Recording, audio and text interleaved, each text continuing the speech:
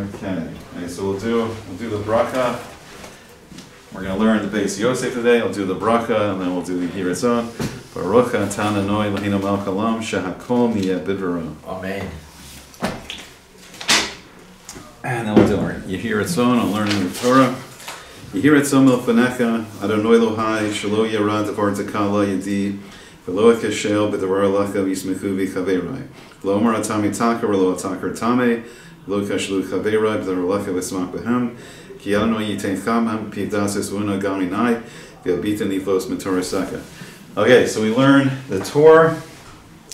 Rabbi Yaakov ben Asher, the son of the Rosh, Rabbi Asher ben Yechiel. And today we're going to jump into the amazing world of the Beis Yosef, the commentary on the Torah. So quick introduction to Rabbi Karo, who's the Beis Yosef.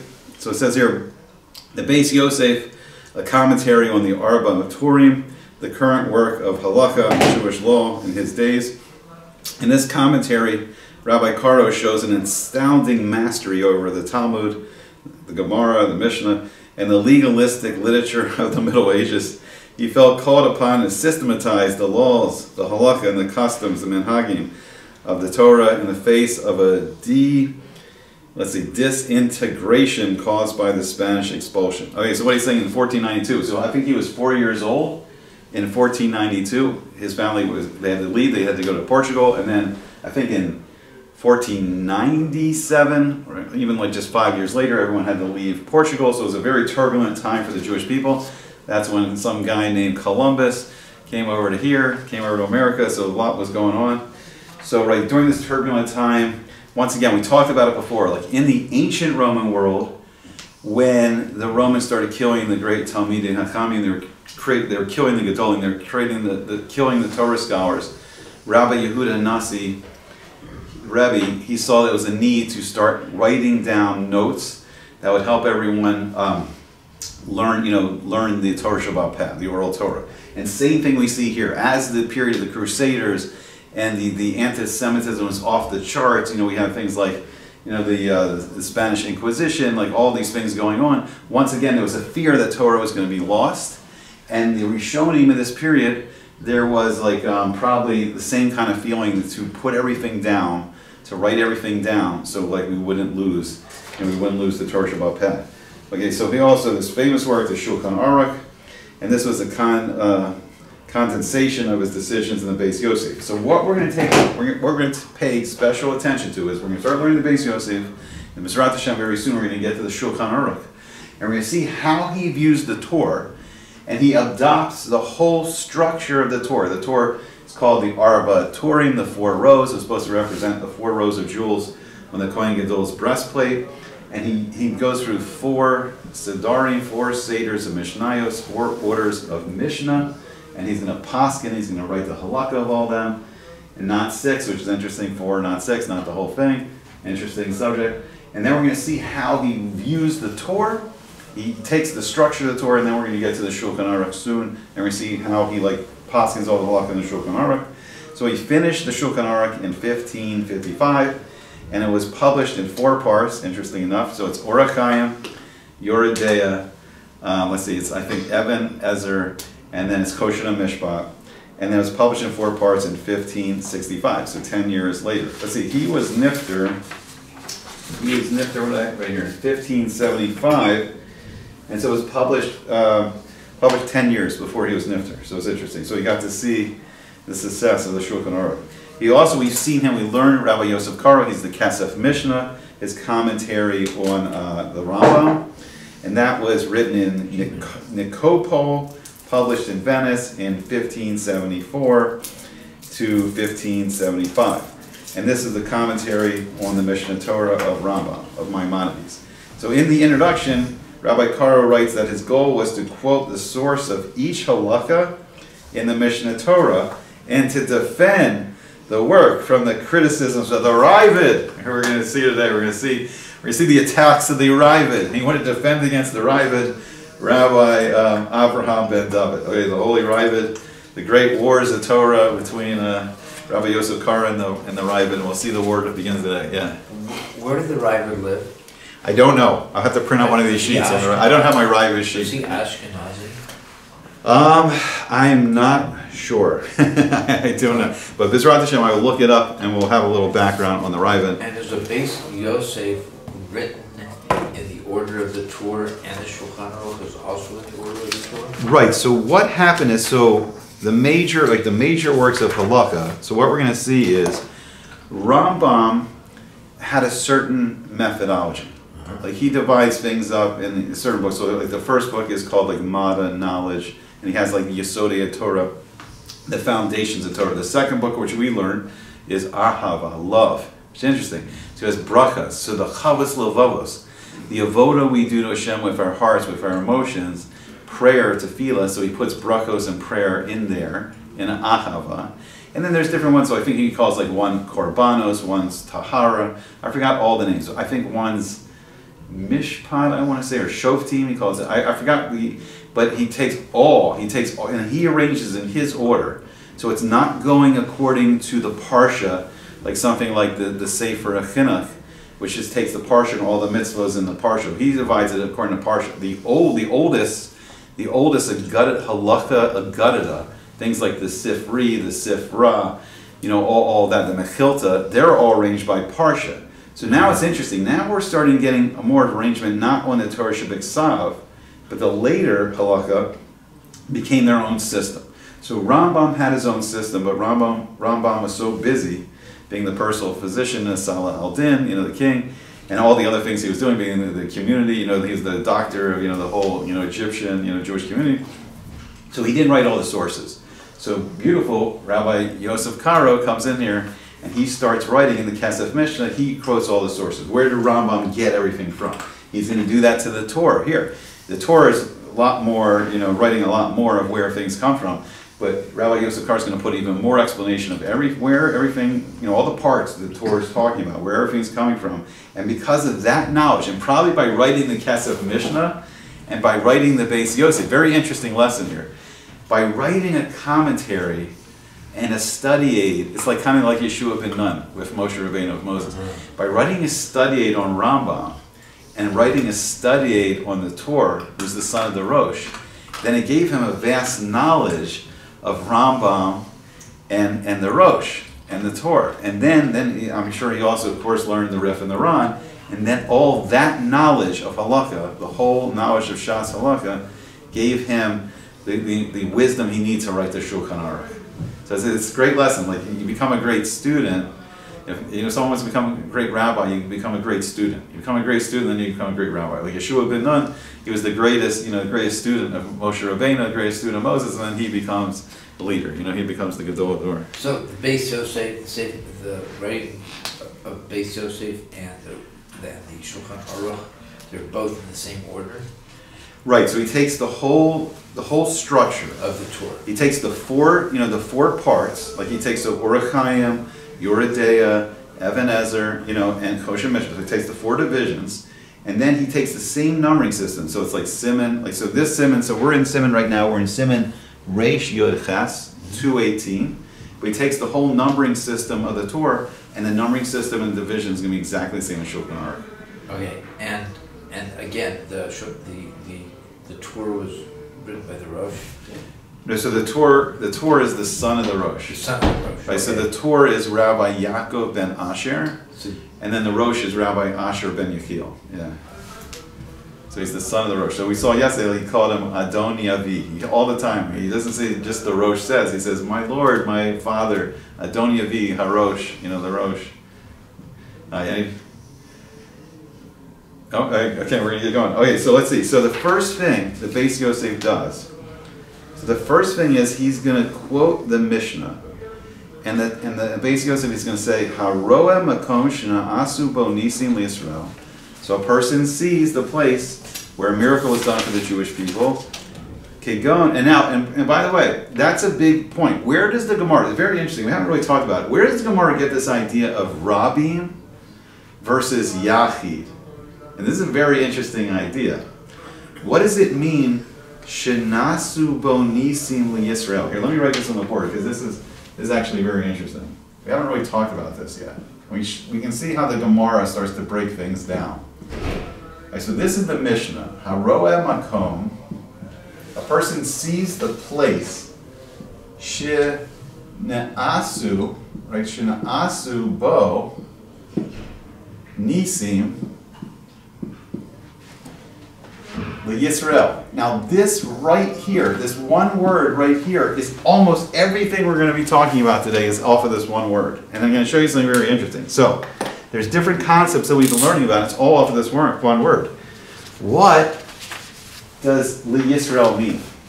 So one implication is, this is a miracle that happens to the Jewish people, and not a miracle that maybe happens for other nations in the world. So that's one concept. So the one concept is, it's a miracle miracle for the Jewish people, right? And now, then we get into the whole concept of what does Yisrael mean? And then we get into the whole concept of Rabim and Yachid, which we've been talking about for days now. Because does Yisrael mean just all the Jewish people? Li Yisrael, it happened for Li Yisrael. That's what the Mishnah says. What did Rebbe mean? What did Rebbe Yehuda Nasi mean? Is it all the Jewish people? Or could it happen to Li Yisrael? Because Yaakov Avinu, Jacob, was also called Yisrael. So Yisrael was one person. Or just one Jewish person. Or, as we started to see, or what about a very special person? A Mesuyam, an Adam Mesuyam, a very special Jew known to the whole Jewish people, where his miracle, not only is it done for just an individual person, it affects all the Jewish people. And then, Li Yisrael itself, because Yisrael, what does it mean itself? Yisrael means Yaakov. It means someone like Yaakov, or someone like the status of a Yaakov, someone with the status of a Yaakov, who is also called Yisrael, so someone of that great stature. And then we see it talking, and then this idea leads us, we're talking about, well, it's maybe someone like Daniel. If something happens to Daniel, or Saruya, or Yoav, like Yoav ben Saruya, someone like of that stature. Yoav ben Saruya. So I looked it up in Yerushalmi yesterday, and it seemed like the idea of Yoav ben Saruya, it didn't mention, I don't think, unfortunately may mention it, but it didn't mention Yoav having a specific miracle done for him per se, but the point was, it was someone of the stature of a Yoav, who's the general of David HaMelech, who's in charge of all the armies for King David. So someone of that stature. He's an Adam Mesuyam. He's an Adam Mesuyam. He's a special person. Do you think they chose him because he wasn't a Navi, he wasn't a Nasi, he wasn't a Gibor or a Shofet, but he was prominent because of what he did? I'm not sure, right? But he definitely has, like, the general of all the army. I mean, look at the IDF now. Like, the general of the army has a great stature. That's even in a secular. That's even in a secular. Like, doesn't make him seem like necessarily a good guy.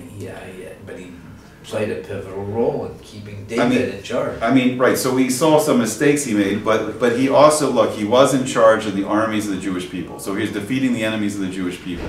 Now, he's an example of someone with with a special stature, someone that all the Jewish people know, someone he has a high position in the Jewish people.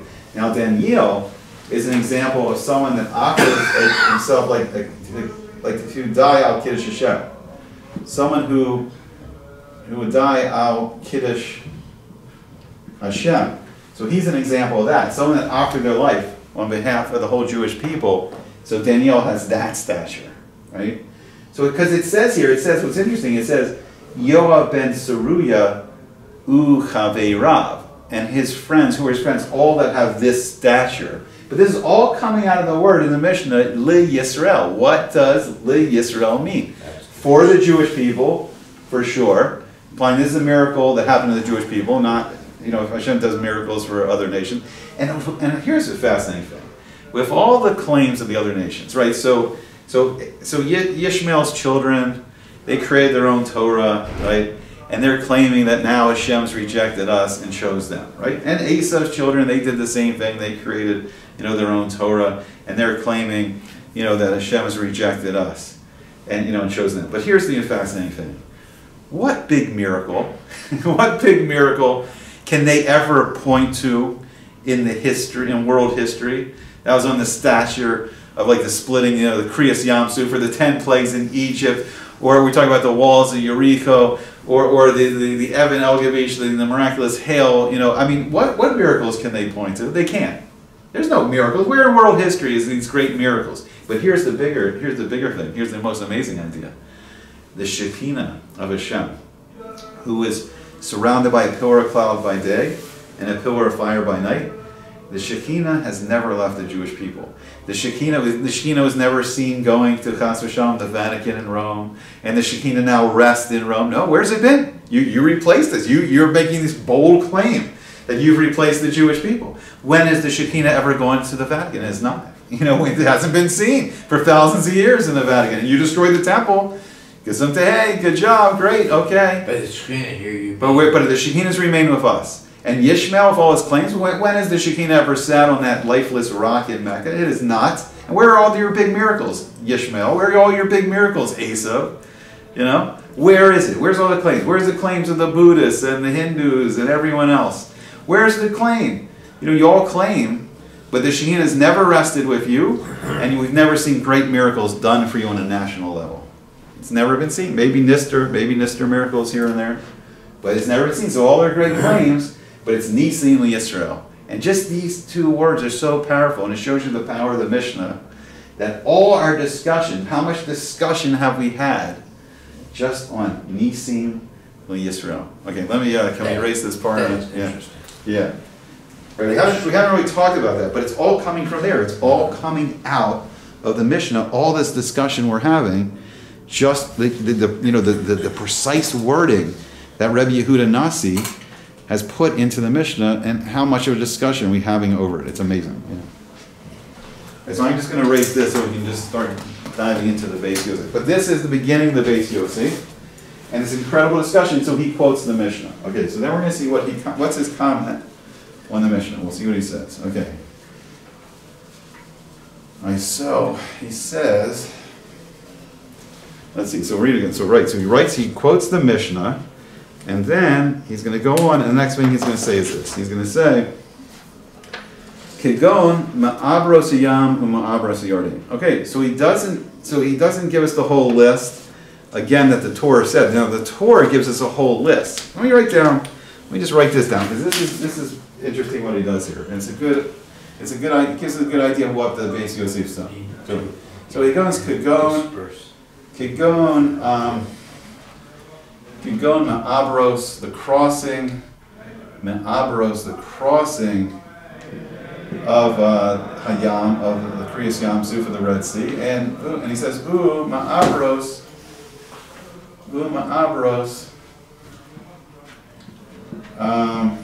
hayardim. All right, so I kind of gave you guys the answer on this, but he's going to give us the answer just in case we didn't see it. Right, so then what he tells us, so what the Beis Yosef tells us is this. And I'm going to write his commentary in a different color so we can see it clearly. But what the Beis Yosef tells us is this. He tells us, now the Torah goes through the whole list. The Torah goes through the Ma'abros Yam, crossing the Red Sea. Ma'abros Yarden, crossing the Jordan River. Ma'abros Nechale Arnon, the miraculous like canyons coming together to kill the people that are trying to ambush the Jewish people. V'avnei El-Gabish, the miraculous hail. The stone that Og, the king of Bashan, wanted to throw on the Jewish people. The stone that Moshe sat upon when he held up his hands in the war of Amalek. The walls of Jericho, the walls of the Chomos Jericho. And then he tells us the Bracha. Now what the Beis Yosef tells us is this. The Beis Yosef goes on and he says this. He says, Baraisa. So he's telling us the Torah got it from the Baraisa, right? Biperek Haroeh. And then either him or the editor is going to give us the nice notes on this, and they're going to say that this is on Daf Nun Dalet, page 54, Amid Aleph, 54a, right? So that's on 54a there, and that's the end of the Beis Yosef on the Mishnah. And this is telling us, right, it's in Brachos 54a. But what he did is he told us he's giving us commentary on the Torah. So if we just read that whole list in the Torah of all the miracles, we didn't know where the Torah got it from. And he's telling us, and the Beis Yosef is telling us, no, the Torah got it from the Baraisa in the Gemara. Okay, so it's a simple commentary there, but it's very helpful. Okay, so then that's his commentary on the Mishnah. So the next step, let's see what he says. Next step, he's going to say, Umash Gasav Rabbeinu. Now, who's Rabbeinu? We always have to know who Rabbeinu is. So who's Rabbeinu? Who's the Beis Yosef referring to? The Torah, right? So whoever they're commenting on, they're going to call Rabbeinu. We're going to see this again and again and again. And that's why it's good sometimes to know. That's why we're doing like who's the rabbis, who's their teacher.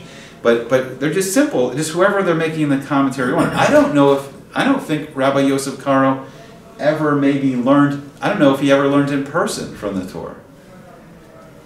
I don't think he learned in person from the Rambam. But it's like it doesn't matter. Like if he's studying their Torah and he's making a comment on their Rabbeinu.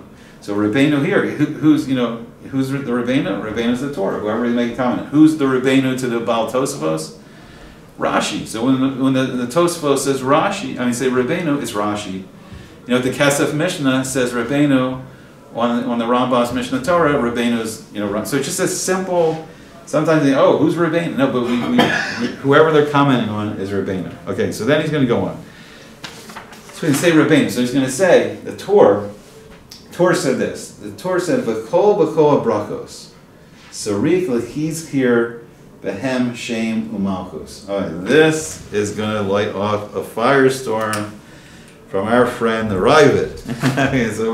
So I'll write this part down. So he's going to say this. So he's going to say U, and we'll U, Mem, Shin, and that's going to stand for Uman Shikasav, or Ma Shikasav. What was written. He's going to say Rabbeinu, and we'll define everything. Rabbeinu, which is going to be the Torah.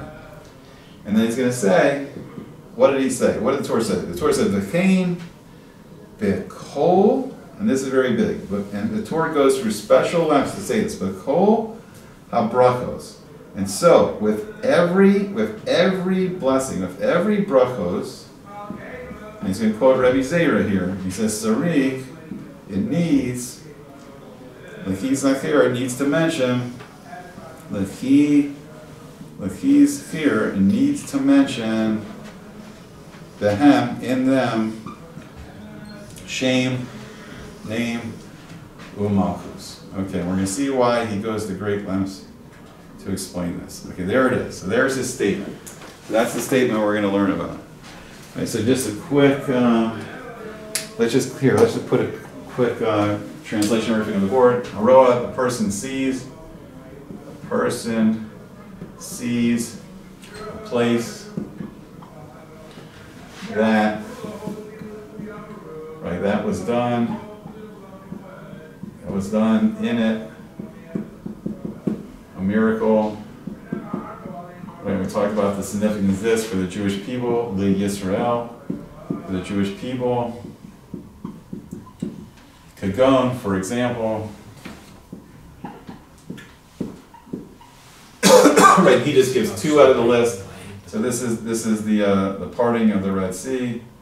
So it's the crossing, the Ma'abaros crossing of the Red Sea, and then it's the crossing of the Jordan River. Right, Jordan River, and then it says V'chulo, and this just means etc. He's telling you he didn't quote all of the miracles. So here he's letting us know, right, it's from a Baraisa. It's from a Baraisa in the chapter that we're learning, the chapter of Haroah. So this is in the 9th chapter of Brachos, our chapter, our parak. And it's here, it's Brachos 54. Okay, so then he goes on. So he says, Uma shikasam. So it's U-ma shikasam. There's no easy method. There's no easy method with these Roshei Tevos. It's just going over them again and again and again, and then just learning them. And then when we see them, we'll know what it is. We can look it up. There's learning, there's great books that teach us how to learn Gemara, and they'll usually have a list, the Roshei Tevos. They're very helpful. But there's no secret method. It's just going through it again and again and again, and then you start to just learn them. And different Mechabrim would use different Rashi. So everyone generally uses the same, right, Roshei Tevos. They keep it pretty consistent. Everyone's generally using the same. They're on the same page.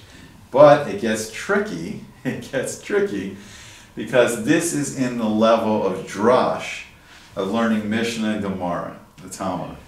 When you get up to learning the level of Sod, all of a sudden the Roshei Tevos can change.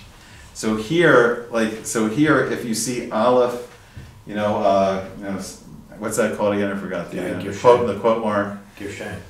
Right. That's the right. So if you see the quote mark and then the other letter. So if you see like Aleph in the level of Gemara, it's going to stand for EF Shar. It's impossible. But if you see Aleph when you're learning Sod, if you're learning like Zohar or Sefer like Eitz Chaim, Aleph is going to become Eric Anpin. Is what? Eric Anpin. We're not going to get into it right now, but I'm saying, unfortunately, sometimes we're going to have to learn two sets of Roshei Tevos, like for different levels of Torah. Okay. Right. But generally, from Peshat in the Gemara, so a Rashi commentary on Peshat, generally Midrashim, all the way up to the level of Drash, there seems to be a system that everyone's kind of adopted, and the Roshei Tevos seem pretty consistent. So it's really just, once you learn them, you'll see it all over, and they're the same. But I'm just giving a warning, in the level of Sod, they do change. Okay, so that's next right. so then Rabbeinu, and we talked about Rabbeinu's the Torah here, right? Rabbeinu's the Torah, and he says, and so with all, or every, let's say with every bracha, with every blessing, right? With every bracha, it needs to mention, Lechis here, needs to mention in it, so the form of it, needs to mention name, so the name of Hashem, needs the name of Hashem, and mention Hashem's kingship. So, right, the standard formula is Baruch Atah Hashem, using the name of Hashem. And it's an interesting discussion. I'm trying to think, I just saw this recently, I'll have to look it up again. Getting to the discussion of can you use other names of Hashem. I think Yerushalmi deals with that some. Or what happens if you start with one name and go to another name, which is interesting. Okay, and then kingship is generally Elokeinu, our God, but Melech HaOlam. He's our God, and He's the King of the universe. That's Hashem's kingship. Okay, so he's making a bold statement. So we just saw in the Torah itself, the Torah said something. The Torah said this. He said, "V'chein b'kol habrachos sarich l'chizkir b'hem shem u'malchus." So the Torah mentioned this, and so every bracha needs to mention in it name and malchus. So that's the teaching of Rabbi Zera, Rav Yehuda from Yerushalmi, from the Jerusalem Talmud. And then the Torah says this. The Torah says, "V'chein kasav haRambam," and so writes the Rambam. So the Rambam really wrote this first. The Rambam wrote this. Why did the Rambam write it? So the Torah is telling us, why did the Rambam write it? Le'afuke medivrei harayvet.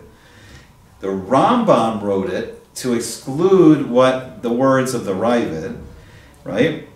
Because the Ravid said that this type of bracha that we're dealing with here, a bracha lisa parakim, that you don't say, you need to wait 30 days to say it again, that type of bracha, according to the Ravid, doesn't name Shem HaMalchus. Okay, so now we got a firestorm.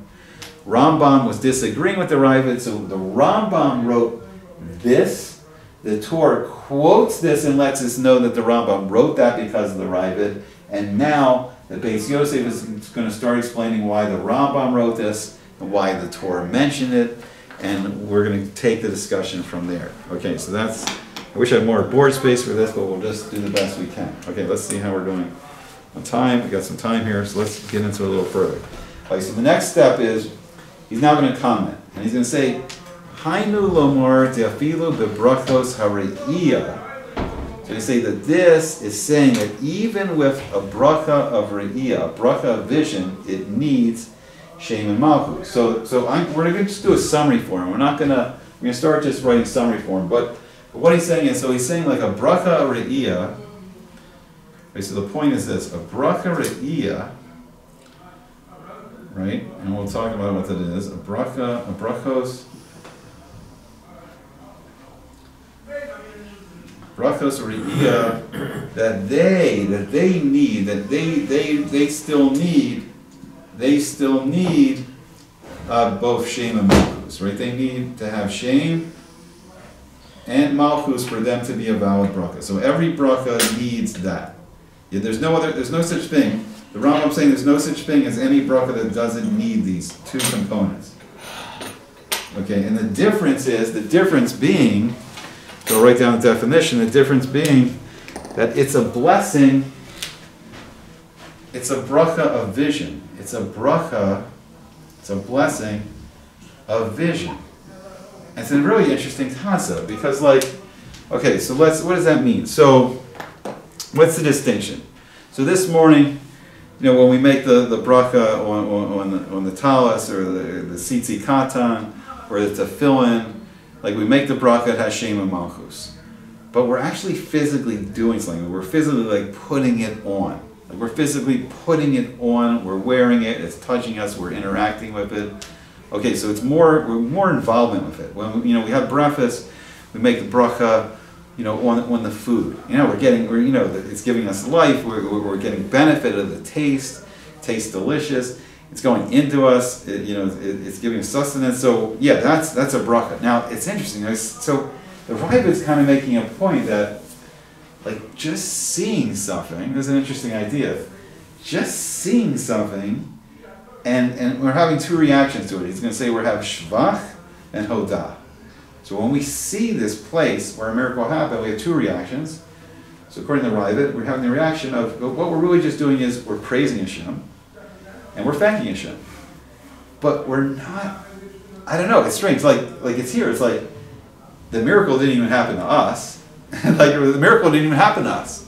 Like it's one thing, it's like, so what we have to do if the miracle happened to us? If we were at the Kriyas Yamsuf, and Hashem miraculously saved us from the Egyptians who were chasing after us, we have to say Hallel. Like we have to do something big. Like this is not enough. Can't just say one bracha. No, we have to do something even bigger. If the miracle actually happens to us, we have to do Hallel. We have to do something bigger. And in the famous Midrash, the Haggadah, that Chizkiyahu HaMelech, King Chizkiyahu, I don't know, it's Hezekiah. It sounds weirder sometimes in English. Hezekiah. Oh, it should sound weird in English. But like he could have become Mashiach. Because Hashem did this miraculous thing that he couldn't take it anymore. He prayed to Hashem for help against this Assyrian army, I think it was. And he just went to sleep. And the next morning they wake up and they find the whole Assyrian army has been wiped out. It would be like now. It would be like now if you can imagine like Iran. I don't know what Iran's doing anymore. They're so confusing. Oh, we're going to attack on Tisha B'Av. We're not going to attack. We're going to make you wait. We're going to wait till you're not ready. But now, but let's say Iran really, they say, I don't know, they say tomorrow we're attacking, we're Chas we're attacking on this Shabbos. And it's all out war. And we just oh my gosh, especially the Jews living in Israel, we can't take it anymore. They're just going to daven to Hashem, daven to Hashem for help, and they can't take it, they just go to bed. They wake up the next morning, or Motzi Shabbos, and what does all the news say? Runs underwater. Yeah, Iran, there's just, something miraculous happened, and Iran just completely, let's say they just got flooded out, and who knows, hail from the skies with fire inside, there's all kinds of miraculous stuff happening. Now you got to do something. Now you were saved. Chizkiyahu HaMelech, he could have become Mashiach if he just said Hallel. When Hashem did something miraculous on a big scale, we have to thank Hashem in a big way with do Hallel. So here, what the Rav, I think the Rav's point is, it's strange. It's not even like the miracle didn't happen to us. Now we wouldn't be here if the miracle, the Kriyas Yamsuf, didn't happen. We wouldn't even be here. The Egyptians, Chas v'Sham, would have killed all the Jews. That would have been it. No more Jewish people. Done. But we're here because of that miracle. So we have to praise Hashem. We have to do Shavach, and we have to have Hodah. We have to thank Hashem. But it's interesting. It didn't personally happen to us. And we're just seeing the place where it happened, and the Ravid saying, no, this is less. But no, Rambam and everyone else is going to start to pile on, and the Ravid said, nope. Every bracha, even if you want to make this whole separate category, of this bracha re'iyah, bracha of vision, just seeing something. Nope. They all need Shem and Malchus. So what the Beis Yosef is saying is he's saying, what's Rambam talking about? What's the Torah talking about? No, every bracha needs Shem and Malchus. There's no such thing as any bracha that doesn't need it. So how does the Ravid say that bracha? So that's what we're going to have to see. So we're going to have to see what's the machlokas here. Why is the Ravid saying it's different? Like what's the Ravid saying? So then he's going to say this. He's going to explain the Ravid. He's going to say this is to, and he's writing this to, is to exclude the words of the Ravid, right? It's to exclude the words of the Ravid. And we're going to see that a lot of people do not agree with what the Ravid was saying. Like nobody did.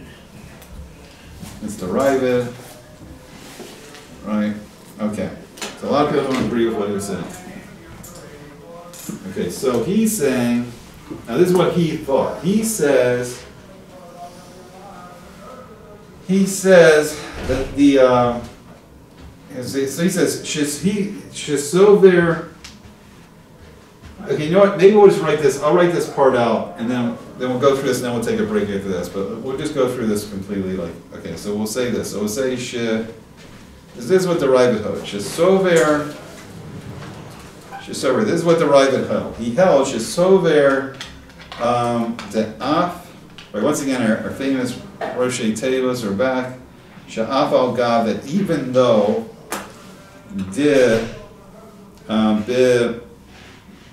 B'Sha'ar, with the rest, B'Sha'ar Brachos, with the rest of the Brachos,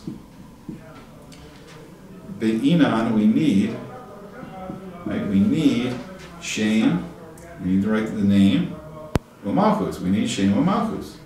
So that's what the Rav is saying. Why do we need that? So so that's what the rest of the bracha is. But Berachot Hariyah, right? This different category of a vision, a bracha of vision, where we just see the place. This requires something else. So a bracha of Hariyah, Kavan, since she'enam, they're only Ella, so it's an Ein Ella, they're only Shavach, they're only praise, V'hodah, that's all they are. Since they're only these two things, now I don't know why this is less, I mean we'd have to look into the Ravid, or we'd have to understand why he said it's less, but since it's only that, Bahama in general, since the bracha vision is only this, it's only praise and thanks, Ein Sariko Shema Malchus. Then he writes this interesting statement. So then it doesn't need Shema Malchus. Right? I don't know. It's no one else. Everyone's going to jump on the Ravid for this, but the Ravid sees somewhere that he's getting this from. The Ravid's getting this from somewhere, and we'll have to try to understand where the Ravid's getting from. So let's define everything here. So he's saying Shesavor, like he holds, he thinks. Svara, let's talk about Svara real quick. Rabbi Heinemann said something really interesting. I was going to a shir, and he was giving a shir on Nefesh HaChaim. We were going through Nefesh HaChaim. And every page on the Sefer Nefesh HaChaim by Rabbi Chaim Volozhin, he writes a little bit, and then there's like all these footnotes of like, or then he's writing, the Rabbi Volozhin's writing like, he writes a little bit, and he writes it came from this Sefer, this Sefer, this Sefer, this Sefer, this Sefer. So Rabbi Chaim comments like, why is Rabbi Chaim Volozhin doing all this? Why is he writes a little bit, and then he's writing this came from here, came from this statement here, came from there, here. He's showing all these places in the Torah it came from. So Rabbi Heinemann taught a very amazing lesson. He said, Savara, here, let me hold this. Torah. This is a very interesting concept. So he says, why is Rabbi Chaim Volozhin doing all this? So he's saying Svara is logic, it's reasoning, it's what we think. We can come up with a logical reason. We come out with a quote-unquote, what's Svara? I'll give you a great word for what Svara is. Svara is a theory. Svara is someone's theory, right? Someone's thinking, their own intellect. Aristotle, the Greeks, their theory. These people were very intelligent, very smart. What can man think about? You can think about quite a lot. Sometimes these theories can be correct. Sometimes these theories can be proven. Right? So you can have theories like, Einstein can say crazy things like acceleration mimics gravity. And everyone's like, ah. Then you start testing it. And what's all the effects of, all these, general relativity, special relativity. You start saying crazy things like the closer you get to the speed of light, like time can start to slow down and stretch and have time. It sounds crazy, but if the experiment and the scientific method, if the experiment starts to prove it, then that theory can be emes. It could be true. We have to prove it. Now then you can have crazy theories. You can have the magical monkey theory, like, where Darwin goes, magically monkeys over some crazy period of time magically transform into people. Now if you check the actual fossil record, it completely disproves it. So they talk about the missing link. Oh, there's no one skeleton that's like in between like the monkey skeleton and the human. Well, let me tell you, there's not one missing link. There's millions of missing links. There's tens of millions of missing links. There's hundreds of millions of missing links. Because if this happened over this vast period of time, there should be all these millions and millions of in-between skeletons, and there's none. They can't even find one missing link. So they're sparring. Maybe he was basing it on good ideas. I don't know his intentions, but that svara is not true. So not all svaras, not all theories are equal, So even the greatest person, the most intelligent person can come up with a theory. Aristotle was probably one of the most intelligent people that ever lived. But it was just a svara, it was just his own theory. So when he came up with a theory, he had very logical assumptions and reasons why he thought the universe always existed, and it would always exist, but it's wrong. So even now modern science, even though that Aristotle is like the father of all science, and starts all the categories of science, now you get into the 1960s, they find a microwave background to the universe, and like his theory's gone. No, his svara is no good. Now we got the Big Bang Theory. Is the Big Bang Theory totally right? It's probably not totally right either, but it's getting closer to, Torah. So svara. So even the most intelligent person in the world, if they come up with their own reasoning, their own logic, it can be very well founded and put together, but it's just their theory. But only when it's Torah, only when we're getting the idea from the infinite being that's created the whole universe, only when we get the words of Hashem, the Divrei Hashem, then we know it's emes. Then we can know it's perfectly true. So what Rabbi Chaim Volozhin was doing in Sefer Nefesh HaKayim is he's saying, like, I'm not just saying something. I'm not just saying it. This is Torah. This is not my svara. This is not my, my idea, right? It's not my idea. Like, here's all the places in the Torah I got it from. Like, I'm not just quoting it. I'm not just making it up. Okay, so we're going to see a lot of times in the Rishonim, Akaronim, they're going to say that someone has svara. But what does it mean? It's a little bit insulting in a way. Like, he's saying, no, this is just shisover to, derive it. I don't think I wrote that wrong. I think I missed the word there. Derive it. You left out the resh. I looked at the resh. I did the David. No, but he's the Ravid. And the Ravid's a great Rishon also. But in this case, what's interesting, what the Beis Yosef is saying, it's very interesting. He's saying, this is what the Ravid thinks. This is not necessarily Torah. This is the Ravid's idea. But this is just svara. This svara. If the Ravid doesn't have a source, or he doesn't, what are we talking about all the time when we're learning Mishnayos? What's the strongest proof that the Gemara can bring? We want a pasuk from the Chumash. We want a pasuk from the Torah Shebiksav. That's strong proof. I've been challenging my physics class for 3 years now. I don't know the answer. Where's the pasuk that says the earth is a sphere? Okay, look, it says in the Zohar, it's a Kedor, the earth is a Kedor, it's a ball, it's a sphere. The Rambam in Yesodei Torah calls it a Galgalin. These are the planets, the stars, they're all spheres. But somewhere in there, somewhere in the Torah is a pasuk that says it's a sphere. Yeah, so I'm challenging everyone. You see the sun, but it comes back, so that makes it. So I don't want to get too off topic on that, but that's my svara. But yeah, it's far, but it's good. But there's going to be a pasuk in there that's going to say it's a sphere. So then when my students, they 2 years ago, they were pushing the whole flat earth thing. They loved arguing the flat earth. So they're like, no, what the Torah says is a pasuk, and it says it says like the earth has ends, like it has ends, like a tzitzit. It has ends. It's like the ends of the earth. The ends of the earth, it's the four corners of the earth, so it's like a piece of paper is four corners, so it's flat. I say, okay, but what word does it actually use? And they say, kanfei haaretz. What's kanfei really mean? They say, oh, it's wings. I said, yeah, but what does a bird do? The bird wraps its wings around itself into a circle. And they're like, So good. Okay, so maybe that one, maybe it's that passing itself. I don't know, but okay.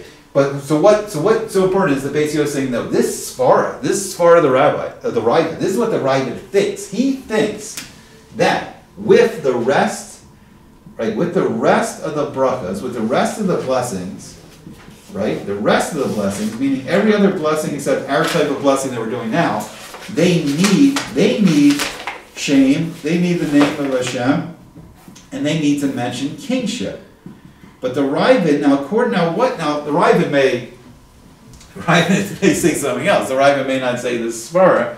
The Ravid may have a source for where he's getting this from.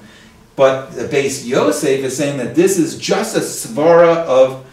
Now look, we see this, the Amoraim talk about this. We talk about this all the time right in the Gemara. It's svara of this rabbi, svara of that rabbi. So what we need is Torah. We need proof. Svara is no good. We either need a pasuk from the Chumash, we need at least an asmachta, we need at least a pasuk from the Tanakh, or we will accept a halakha l'Moshe Sinai. If Hashem personally told Moshe and Moshe passed it down, halakha l'Moshe Sinai probably just as strong. I don't know how I still don't know how they're weighted. I have to find someone who talks about that. It'll be interesting. But with the blessing of vision, but this is what the Ravid says. But with a blessing of vision, no way. The Ravid says his svara is no. Since, now this is very interesting. Since a blessing of vision is only an ein ella always means only. When we see an ein ella, sometimes they're separated by a couple words. It's very confusing. I don't know why. Lashon Kodesh does these interesting things. The double negative becomes a positive, right? The no rather, no but, double negative becomes a positive. Two rights don't make a wrong, but two rights make an airplane. So it's like, so the ein ella only, and because this type of bracha is only shvach, it's only praise according to the Ravid, and hodah, and thanks. And it's strange. I guess we don't need to the Ravid saying we don't need to mention Hashem's name or His kingship if we're just praising and thanking Hashem. I don't know. It's a strange concept, but that's in general. So Ben Alma literally means in the world, like in general, right? Ben Alma in general. It's just thanks and praise. It's just shvach and hodah. And then no, it doesn't need. Very strange. Doesn't need shame or malchus. It doesn't need the name, and that's the Ravid. Now we're going to see. When we get back from the break, we're going to see everybody else pounce on the Ravid. This is the Ravid svara, and we're going to see everyone else go, no way, we're not playing your game. No, we're not doing it. Is the Ravid here? The Ravid is on the Rif. No, he's not on the page here. We saw him on the Rif. On the bottom of the Rif, those commentary on the Rif, and that's what everyone's talking about. On the commentary to the Rif at the bottom. So we could go back through that and see the actual Ravid. But that's where it's coming from. I could bring the Ravid in from the other room. We have it in the other room. There's one. Here, you brought the Ravid. Let me bring let me pause this and I'll bring it in. All right, so we're coming back to the war against the Ravid. So now it's not going to be a fair fight, as we mentioned before, right? So the Ravid lived, right? Ravid lived, we said before, the Rambam. So the Ravid lived 1125 to 1198. And when was the Ravid? Right. And the Rambam was 1194 to 1270. All right, so it's not a fair fight. So the Ravid doesn't, so maybe we can figure out, maybe we can defend the Ravid. They only overlap by 4 years? Yeah, they missed it by 4 years, right? That doesn't, but the Ravid wrote comments on the Rambam, so that doesn't jive. No, the Ravid wrote commentary on the Rif. That's what wrote on the Rambam. On the Rambam? Okay, so let's take a look at it. It's both. Oh, it's two? It's Hasagos Haraibid. Hasaga means like oh, okay. a response Okay. on someone. So he wrote Hasagos Haraibid on the Rambam. Okay. Responses on the Rambam. Okay. Places where he felt. Do you happen to know who that is, or? It's the same Ravid. Oh, wait. So the same person. Wait, the Ravid himself? Yeah. So, but I thought he was before the Rambam. Just before the Rambam, he passed away and the Rambam was born. Oh, so there's a I couple. don't think that's correct. The Ravid wrote as an old man commentaries on where he thought the Rambam was wrong. Okay. Yeah, I mean, he definitely wrote on the Rambam. Okay, so the Hashgachos, Yeah. Ravid is the Ravid. Hasagos. Hasagos, okay. Yeah. He only did 4 years while the Rambam. Yeah. Wait a minute, I missed you something. You got that from Wikipedia? Right, so Hashem gave the Ravid the ability to defend himself. He gave him time to defend himself. Yeah, They then he said wrote that on it's the Rif worse. as well. Okay. Hasagos. Okay. Very nice. Okay. All right, so let. Are we in agreement that the Ravid was before the Rambam or not? Yeah. He was yes, but he didn't die. He definitely But I think he had saw a the few text. years. He had a overlap. few years. So he read the Rambam. Yeah. He read. The Rambam was just born. Right now. No, that's incorrect. No, I think we have the dates, and we have to check the dates. But it seems like he had, or one of his students, or possibly one of his students wrote on. I want to research it more. Like I guess we'll leave it as a sarikiyun. It needs to be looked into, but it's interesting. Research. We're stirring the pot. Thank you. Thank you. Yeah, What's sure. your name? Khalid Turin. Turner? Turin. Turin. Okay, excellent. Yeah, okay. sure. Now you're really good. Okay, so then, so now we're gonna see the Powell one. Okay, so the first thing the Beis Yosef is gonna do, he's gonna bring Tosfos. So now we're going against the opinion of the Ravid. So he's gonna say Tosfos. So this Roshi Tevos is Divrei Hamaskil. And we're gonna see this one a lot. So this means Divrei Hamaskil. Oh gosh, how do you spell maskil? Hamas. I'm just gonna think it's like this. What it means is it's like chapter heading. I don't know exactly what this means. Could be with a cuff. I'm not sure. It could be probably with a cuff. I mean, because it's probably related to seichel. It's probably related to seichel. I don't know exactly the literal. I can tell you the meaning of it. I have to look up exactly the literal meaning of it. It's probably like that, maskil. A Divrei Maskil is just telling us like the chapter heading. So it's just telling us where to look something up. So Divrei Maskil, we'll see it all the time. Like we'll see it all the time in Tosfos. We'll see Divrei HaMaskil, where the Tosfos is quoting the Rashi. Or we'll see with the Rashi, where the Rashi is quoting the Chumash or the Gemara.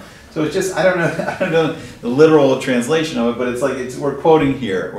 It's like quoting. It's a maskil with a like lahaskil to begin. Yeah. So it's spelled there. So the chet. So you think it's with a chet. A chet. Oh, a chet. Oh, it's a chet. Maskil with a sav, and a ches, like tequila. Here, so this is a chet.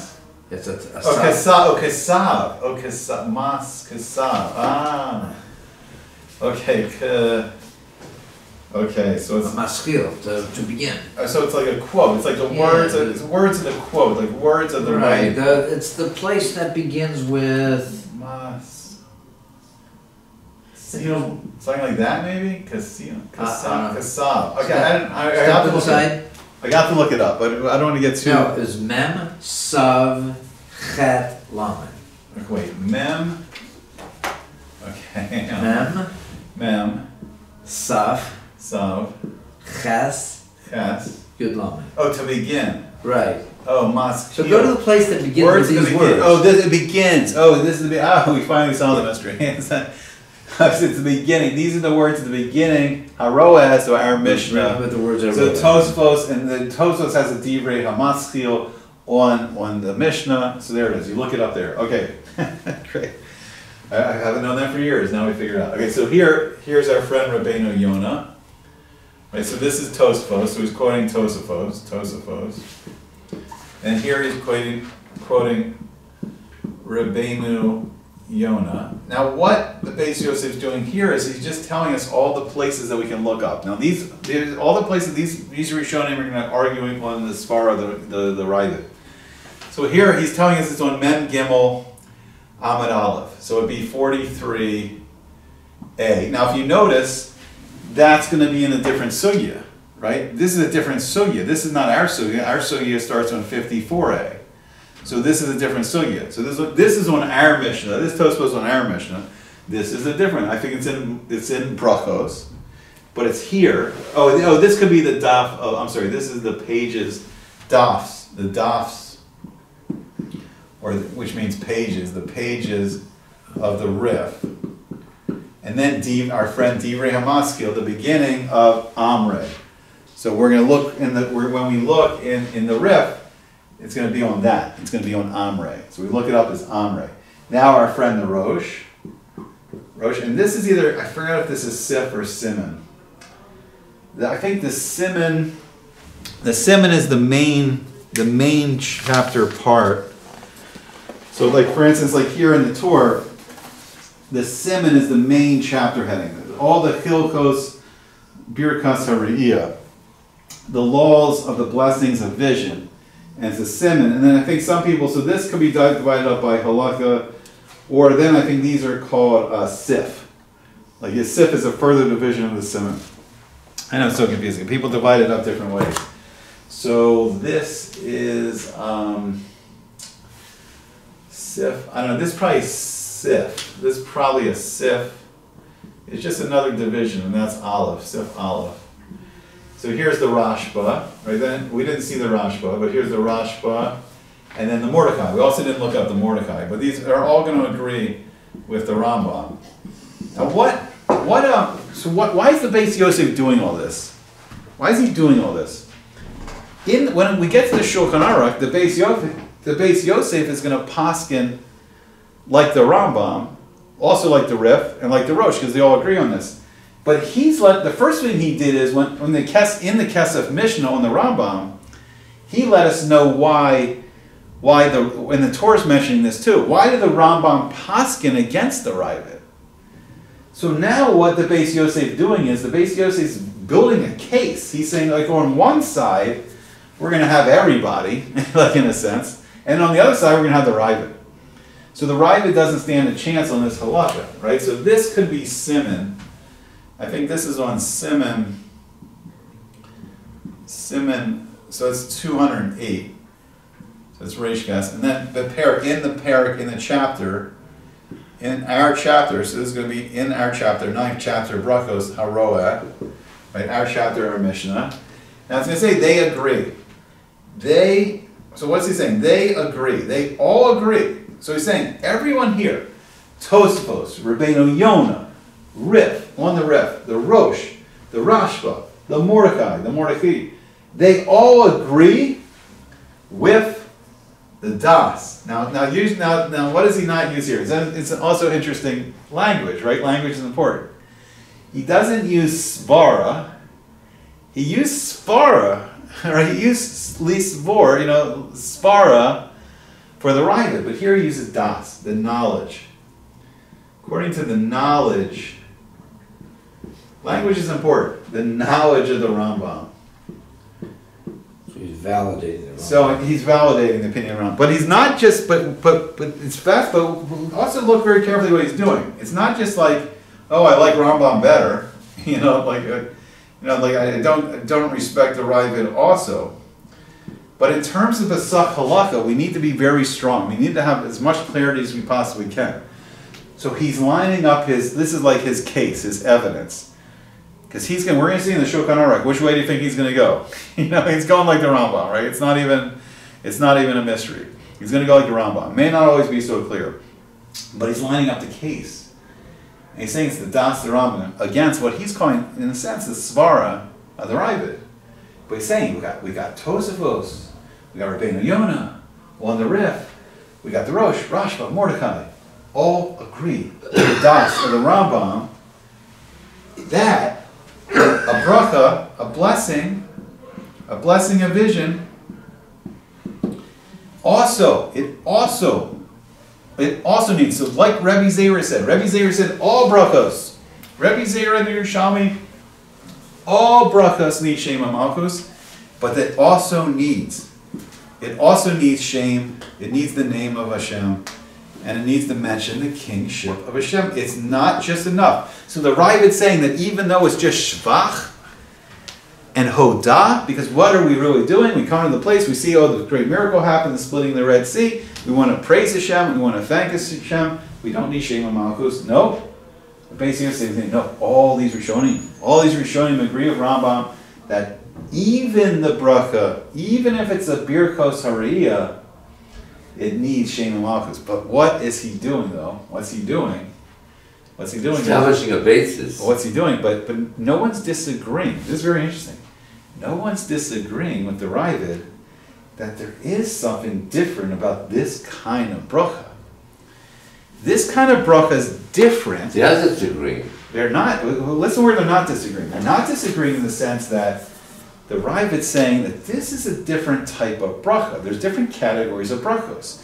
Because when I got up this morning and I did the Birkas HaShachar, I do it every morning. Yeah, I do it every morning. I say Shem HaMalchus.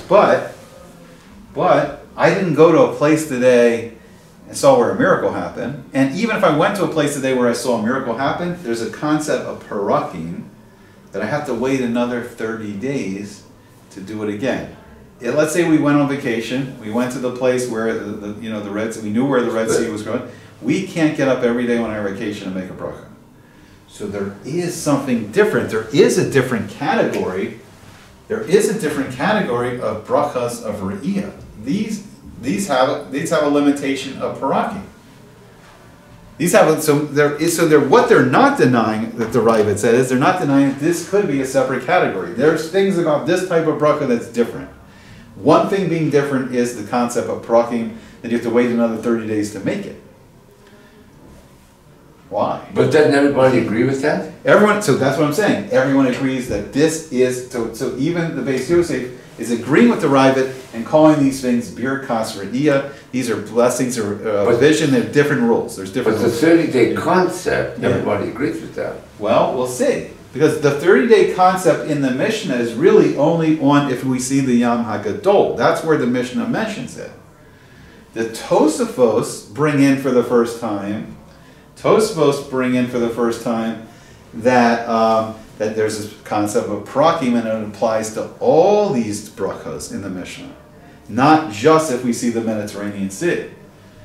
But the Mishnah itself, Rabbi Yehuda Nasi, he only mentions it with the one bracha of making a bracha on the Yam Suf, on the Yam HaGadol, on the Mediterranean.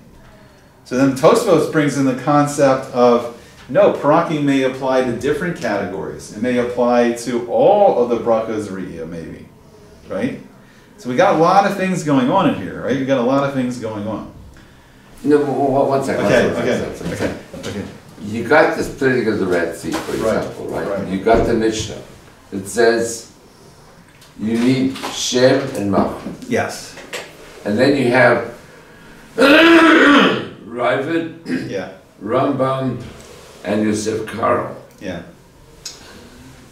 Yosef Karo his betting is most of the guys are with me anyway. I'm saying you have to have Shem and Malchus. Right. He's covered. He's covered. Yeah. Okay? Yeah. So the only question we're talking about is the Ravid and the Rambam. No, but what I'm saying is that Rabbi Yosef Karo, he's covered. But he does agree that there is something special about this category. That birkas hariyah, there are some rules that people are going to agree there are different rules. Now, what most people are not agreeing is they're not agreeing that you don't need Shem and Malchus for this bracha. But there are different rules. A lot of people are going to agree with that. The Ravid said you don't need it, right? Right. So there are people who right. What's driving the Ravid? Like, we don't want to do a bracha levatala. We don't want to use that. Like, that's one of the big 10 Commandments. Eser Dibros, right? Don't use Hashem's name in vain. There's only certain times we have permission to use Hashem's name. Right. So if we don't have permission on this type of bracha to use Shem and Malchus, we don't want to use Hashem's name. We don't want to make a bracha levatala. Right. So that's another reason why, because of that, we got to know really well. We got to be really sure if he's going to paskin that people can use Shem and Malchus with this type of bracha. We want to make very sure that it's not a bracha levatala. So that's why he's bringing in the big guns, and he's covering his bases, as he said. We want to cover our bases because if we're going to make a if we're going to paskin halakha that we can use Shem and Malchus, especially the Shem of Hashem, we don't always have permission to use the Shem of Hashem. We have to make very sure that we have permission during that bracha to use the Shem of Hashem. Does the Ravid say no? According to the Ravid that you don't need it. Does he say you can't do it if you don't want to? Or he's just saying you're Yotze without it? And we see that the Ravid says no. Right. You don't say Shem and Malchut? Yes, but the question is, does he mean you can't? Right. Or do you mean you don't have to? He says you don't have to, right? So do you not have to? See, this is where Acharonim are going to, see, this is a great example of it. This is where Acharonim are going to be very important. Because they're gonna even paint the picture even, they're gonna paint the picture even bigger. Because is the Ravid just saying you don't have to? Or is he saying you can't? Or is he saying you can't? It'll be a bracha levatala. You can't. I don't understand what you mean by you don't have to. You don't have to means if let's say we just say Baruch, Sha'asa, Sha'asa lavoseno, Sha'asa nes, lavoseno. Hashem, Baruch is Hashem. Baruch, or we can say Baruch Rabbono Shalom. Baruch Abishur, Baruch is the Abishur, but we don't use one of the shames of Hashem. We don't take anything there. Because that's what Rabbi Zera is saying. Rabbi's saying that it's not a bracha. Rabbi Zera is saying, if you want a bracha, you use Shem and Malchus. Right. That's a bracha. Right. The Ravid's coming in and saying, this special category, you don't need Shem and Malchus. So you're saying you don't need to make a bracha for a re'iyah? So for a bracha re'iyah, you don't need Shem and Malchus. Who's saying that? The Ravid. Right. The Ravid is saying you don't need it. Yeah. The Rambam says you do need it. Yeah, sure. Yeah. And then Yosef Karo says, since the Rambam says you need it, and these other big guns say you need it, therefore the halacha is you need it. So we're going to see on Shulchan Aruch, we'll see how he paskins, but it seems pretty clear that he's going to paskin. You're gonna need it. It's a no-brainer. No-brainer. He's covered all ground. He's safe. No video replay. He's safe. Right. Okay. The three referees. Right. The three big referees. Right. No, the holy. Yes. Yeah. Right. The holy Rif, the holy Rosh, and the holy Rambam. But you bring up an interesting point. Yeah. What's the basis of the Ravid? So questions like that. Then we have to dig in deeper, and maybe the Acharonim. That's where the Acharonim come into play, right? So maybe I have to do some research. Now I gave myself some homework. Hopefully, I have some Acharonim ones. So we'll see. Okay, so let's go. So let's go further. So then the Kasvu, and they write. So they write the Kasvu. They write. Let's see. They write. They had to explicitly, I don't know, clearly, that they say, so that's talking about Rabbi Zera and Rav Yehuda. They say in the Jerusalem Talmud, right? Because that's where it comes from first. That's the first time we see it in our Sugya, on our Mishnah, in the Jerusalem Talmud, in the Yerushalmi. For some reason, Rabbi Zera and Rav Yehuda, they say every bracha needs Shem and Malchus. But why here? Why not the beginning of brachas, right? Right, the very first Mishnah where we start learning about any bracha, in Masechta brachos. Why not a big announcement? Why not a Mishnah, right? Isn't that Mishnah worthy? What's a bracha? Bracha needs Shem and Malchus, right? But they were compelled. Rabbi Zera was compelled with Rav Yehuda. They were compelled that there was something about these Birkas Riyah that we may have a doubt. We may have a suffering. Right. Even with the Rambam, you wrote the word Nami. Yeah. Also. So that means there's a Havamina that maybe you don't. This is the first mention. Now, the Yerushalmi Rabbi Zera and Rabbi Zera on our Mishnah in Yerushalmi, they bring it up first.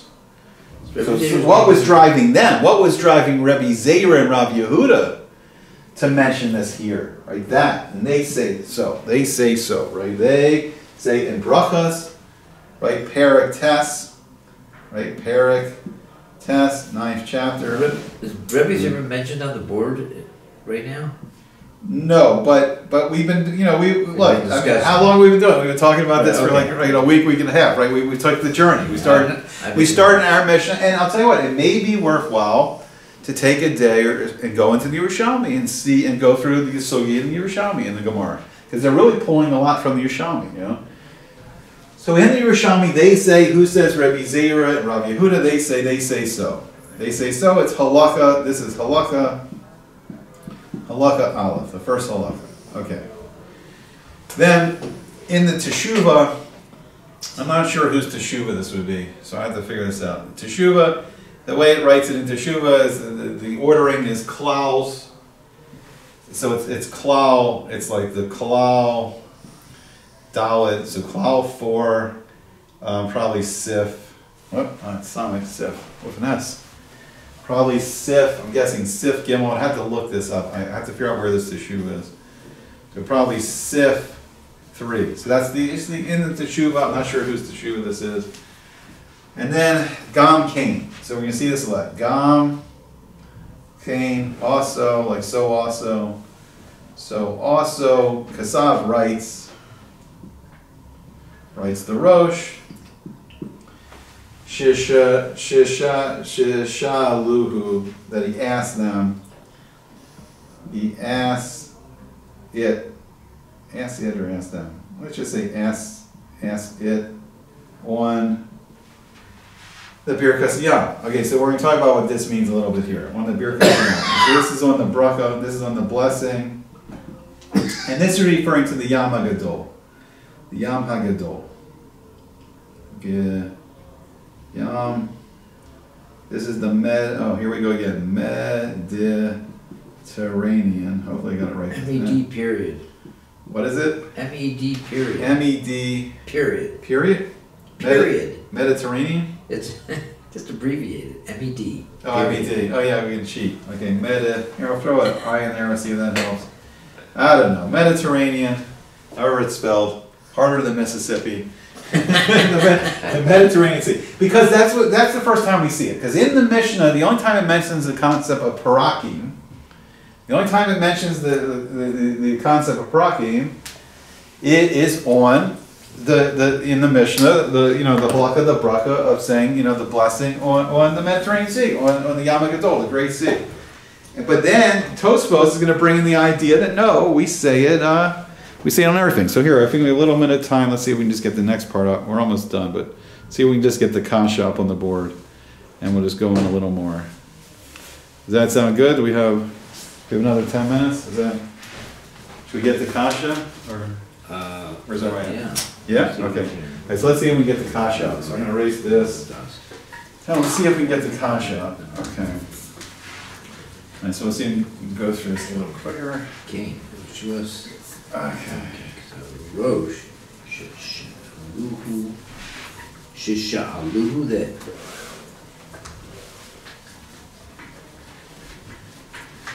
Okay. And then is it helpful to have the sheets? Are you guys following along in the sheets? Okay. See, we just had a smart board. I could just wipe the screen. Well, Maybe the next time you show up, we'll have a smart board. Oh, wow. Who knows? Maybe we'll have Mashiach and Eliyahu and a smart board, and then we'll really be in business. And the Ravid, to get some Asim in the Ravid, we might as well go for the whole package. Okay, so let's see. So then we're going here on the Beis Yosef. So he's going to bring up a kasha. So just a learning tip. I do this. I don't know. It's up to you guys how you want to do it. I always put a dash. Whenever I see a kasha or a teretz, whenever I see the question and answer, I try to just mark it. I mean, I don't know. I like to mark it so I know, oh, there's the question, there's the answer. There's the question, there's the answer. So if I keshes, it's a kasha, it's a difficulty. V'ha-dome,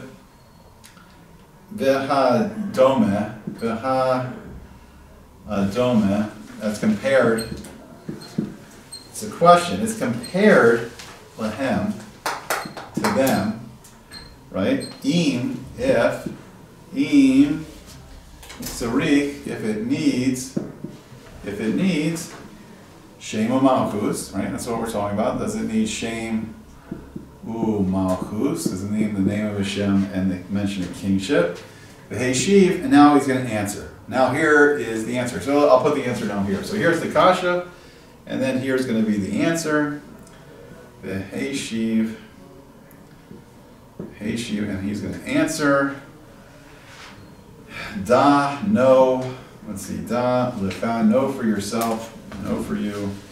Ki, because, or that, or kol. Rabosenu, all of our rabbis. Rabosenu, all of our rabbis. Kasvukain, they all write it. They all write. We had the whole long list of everyone's writing, not like the Ravid. We have a whole list. They kasvukain, they all write. So, let's see. And then it goes, Begam nohagim. Here's a very interesting thing to look at. Begam nohagim. Now he's bringing further proof. What proof is he bringing here? This is our minhag. What have we actually been doing? What have we been doing for thousands of years? This is what the Jewish people do. The Jewish people have a minhag on this type of bracha to say Shem Malchus. So not only do we have this massive list of all these Rishonim that agree with the Rambam, V'gam nohagim. This is the way we've been doing it for thousands of years. And when we come to a place where there's a miracle and we make the bracha, we use Shem Malchus on a bracha vision. Especially on like the lightning of thunder, which we'll do a lot more, or coming to the Mediterranean Sea, we still know where that is. And we make those brachas. Anybody ever make that bracha on the Mediterranean Sea? Yeah, I'm always confused whether you're supposed to make the same bracha on any ocean. Right, so I think you can. And there is a concept that it's called the Yam HaGadol, and even though there are 7 oceans, they're all really attached, if you think about it. Like they're all the water is really attached. That's an interesting subject. Okay. So here we have, I think we have enough time, we can just get through this. Ha-Ravid. Poor Ravid. I feel like we should get some more ammunition for the Ravid. Devarim. Halu, that these words, and we'll go through this and we'll define it real good. The Halu, and there we go, another Roshei Tevos. I think Ad Khan till here, so we'll see. Okay, there it is. That's the end of this section. All right, so let's go through and we'll learn the Beis Yosef through on this section. Okay, so what's he saying? So saying the Hakesha. So this is like this kasha. The question. This question, right? This question. The Hadoma. And it's compared. I think it's compared. Compared. Or compares to them. Right? Compares to them. If it needs. Right. Shem. Name of Hashem. Malchus. Kingship of Hashem. The Hashib, and then to answer, right? And then the answer is no, no lecha, know yourself, and no to you, no to yourself, know it. Because, right? Because all Rabosenu, all our rabbis. All the Rishonim we mentioned, our rabbis, they write so. They write like the Rambam. They all write like the Rambam. So the question, no matter what's it like, what's it similar to? Like, if we need, do we need, is the Ravid right? Do we need Shem Malchus? Well, one answer is, look, all our rabbis say no. Look at all the Rishonim we said that agree with the Rambam. No. Now here's another thing, but also, this has been our minhag. This has been our minhag. This is what we've been doing for thousands of years. When everyone comes to the Yam HaGadol, they say it with Shem and Malchus. So it's also been our minhag. It's been our custom to do it this way. This has been our custom. So we've been doing it like this. And what we've been doing is we mention, when we make one of these type of brachas, we mention in it, or in them, when we make these type of brachas, we mention Shem HaMalchus. We mention the name of Hashem, and we mention Malchus. So there's not to worry, not to be concerned, there's not to worry of the words for the words of the Ravid, right? Well, I'm missing. Where do you get the Ravid from? Because the Ravid is the one's disagreeing with the Rambam. No. Where does it say Ravid? Ravid, the divrei Ravid. In these words, Adkan. I think that's Adkan until here, or probably Khan until here, or until here, because it means it's the end. I don't know. The period. Mic drop.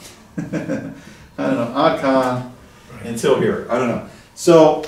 But here, so this would be okay. So I could see if I have any macaroni on this. I don't know. I have to figure it out. I do. Baruch Hashem, I bought a book. I think it was an Ancient Torah. The Kollel put together all these kedushim on Bracha, so I could look up to see if they say anything here. But here's where dun dun dun. I wasn't planning on this, but here's a perfect place where we need acharonim. Like this is where the beautiful there I did backwards. But this will end like this. Our achronim,